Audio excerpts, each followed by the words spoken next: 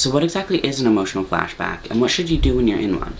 Hi, welcome to today's video. This is Castor. Today I'm going to be talking about one of the key experiences of complex PTSD, emotional flashbacks. I'll be talking about the basics of complex PTSD, the basics of emotional flashbacks, some science behind emotional flashbacks, what emotional flashbacks feel like, and what you can do when you're in an emotional flashback. So what exactly is complex PTSD? CPTSD is a form of PTSD that is different from PTSD, and rather than being caused by a singular traumatic event, it is the result of living through many traumatic events over a prolonged period of time, typically during childhood. It has symptoms resulting from this, such as difficulty controlling emotions, feeling hostile or distrustful towards the world, constant feelings of emptiness or hopelessness, feeling as if you are permanently damaged or worthless, feeling as if you are completely different to other people, feeling like nobody can understand what happened to you, avoiding friendships and relationships or finding them very difficult, often experiencing dissociative symptoms such as depersonalization or derealization, and regular suicidal feelings. These symptoms are often accompanied by the symptoms of PTSD. So what are emotional flashbacks, and how are they different from traditional flashbacks?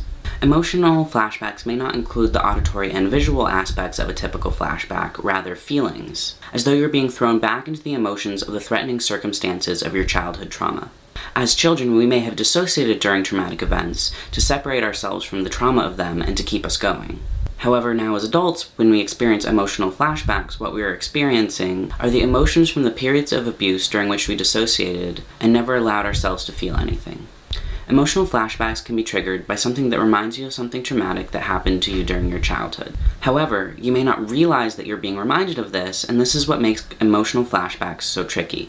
Pete Walker, who has written extensively on CPTSD and emotional flashbacks, says, "Emotional flashbacks are sudden and often prolonged regressions, amygdala hijackings, to the frightened circumstances of childhood.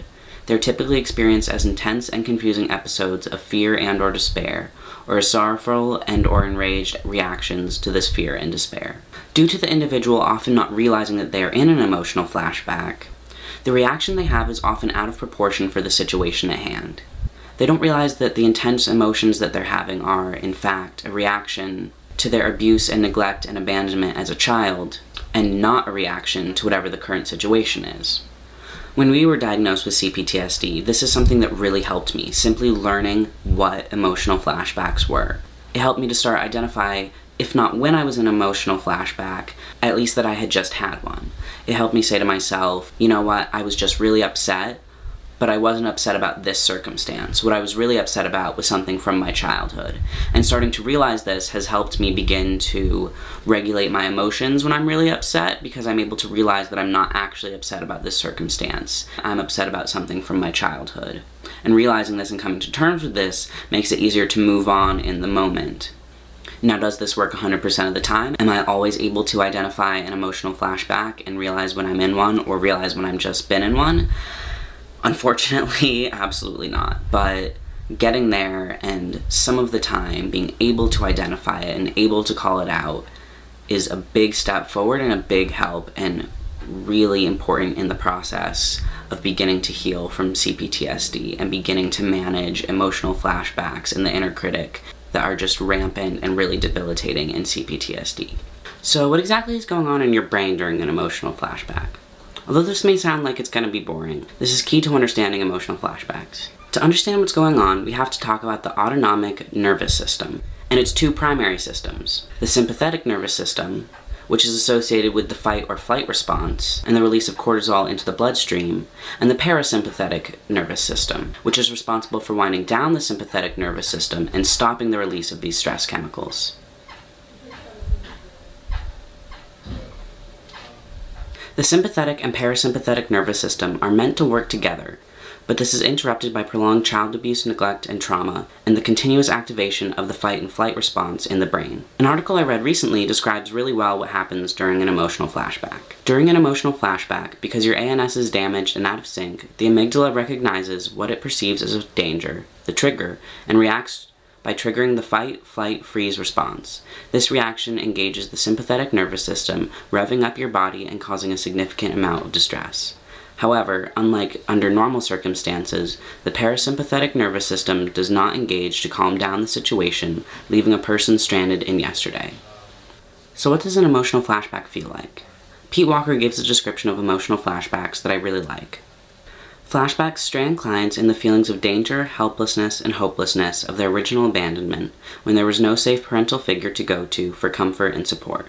When in an emotional flashback, people will often fall back on their fight, flight, freeze, fawn responses that were once necessary defenses but are now damaging as adults by fighting and over-asserting themselves in excessive self-interest, fleeing obsessive-compulsively, freezing and numbing dissociative ways like sleeping excessively, daydreaming, over-fantasizing, self-medicating, watching TV, fawning in self-abandoning ways like codependent relating. Now, what should you do when you're in an emotional flashback? I'm going to read an excerpt from Pete Walker's amazing book, Complex PTSD From Surviving to Thriving. In the back of this book, he's got a lot of great toolboxes you can use, such as tools for resolving conflict, suggested interventions for recovery, gratitude prompts for yourself and others. The one I'm going to be reading from is 13 Steps for Managing Flashbacks. 13 Steps for Managing Emotional Flashbacks. 1. Say to yourself, I am having a flashback. Flashbacks take you into a timeless part of the psyche that feels as helpless and hopeless and surrounded by danger as you were in childhood. The feelings and sensations you are experiencing are past memories that cannot hurt you now. 2. Remind yourself, I feel afraid, but I am not in danger. I am safe now, here in the present. Remember, you are now in the safety of the present, far from danger of the past. 3. Own your right and need to have boundaries. Remind yourself that you do not have to allow anyone to mistreat you. You are free to leave dangerous situations and protest unfair behavior. 4. Speak reassuringly to your inner child. This child needs to know that you can love them unconditionally, that they can come to you for comfort and protection when they feel lost and scared. 5. Deconstruct eternity thinking. In childhood, fear and abandonment felt endless. A safer future was unimaginable. Remember, these flashbacks will pass, as they always have before. 6. Remind yourself that you are in an adult body with allies, skills, and resources to protect you that you never had as a child. Feeling small and fragile is a sign of a flashback. 7. Ease back into your body. Fear launches you into heady worrying or numbing and spacing out. Gently ask your body to relax. Feel each of your major muscle groups and softly encourage them to relax. Tightened muscles send false danger signals to the brain. Breathe deeply and slowly. Holding your breath also signals danger. Slow down. Rushing presses your brain's flight response button. Find a safe place to unwind and soothe yourself. Wrap yourself in a blanket, hold a pillow or stuffed animal, lie down in your bed or in a closet or in a bath, take a nap. Feel the fear in your body without reacting to it. Fear is just an energy in your body. It cannot hurt you if you do not run from it. 8. Resist the inner critic's drasticizing and catastrophizing. Use thought stopping to halt the critic's endless exaggerations of danger and its constant planning to control the uncontrollable. Refuse to shame, hate, or abandon yourself. Channel the anger and self-attack into saying no to your critic's unfair self-criticism. Use thought substitution and thought correcting to replace negative thinking with your list of your qualities and accomplishments. 9. Allow yourself to grieve. Flashbacks are opportunities to release old, unexpressed feelings of fear, hurt, and abandonment. Validate and soothe your inner child's past experience of helplessness and hopelessness. Healthy grieving can turn your tears into self-compassion and your anger into self-protection. 10. Cultivate safe relationships and seek support. Take time alone when you need it, but don't let shame isolate you. Feeling shame doesn't mean you are shameful. Educate your intimates about flashbacks and ask them to help you talk and feel your way through them. 11. Learn to identify the types of triggers that lead to flashbacks. Avoid unsafe people, places, activities, and triggering mental processes. Practice preventative maintenance with these steps when triggering situations are unavoidable. 12. Figure out what you are flashing back to. Flashbacks are opportunities to discover, validate, and heal your wounds from past abuse and abandonment. They also point to your still unmet developmental needs and can provide you with motivation to get them met. 13. Be patient with a slow recovery process. It takes time in the present to become de-adrenalized and considerable time in the future to gradually decrease the intensity, duration, and frequency of flashbacks.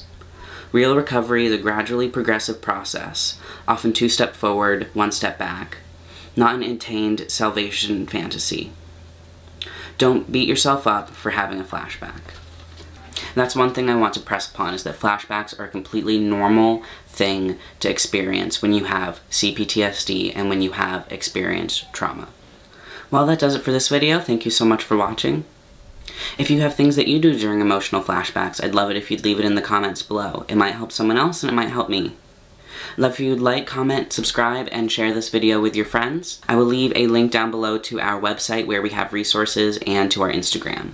I'll also be leaving links to some CPTSD and emotional flashback resources where you can learn more about them. And I'll also be leaving a link to Pete Walker's website where you can check out his articles and his book. This book has been awesome for us. As you can see, we've highlighted a lot of pages in it. There's a lot of really great stuff in it that's given me a lot to think about, and really helped adjust our thinking about our trauma and our life as a trauma survivor.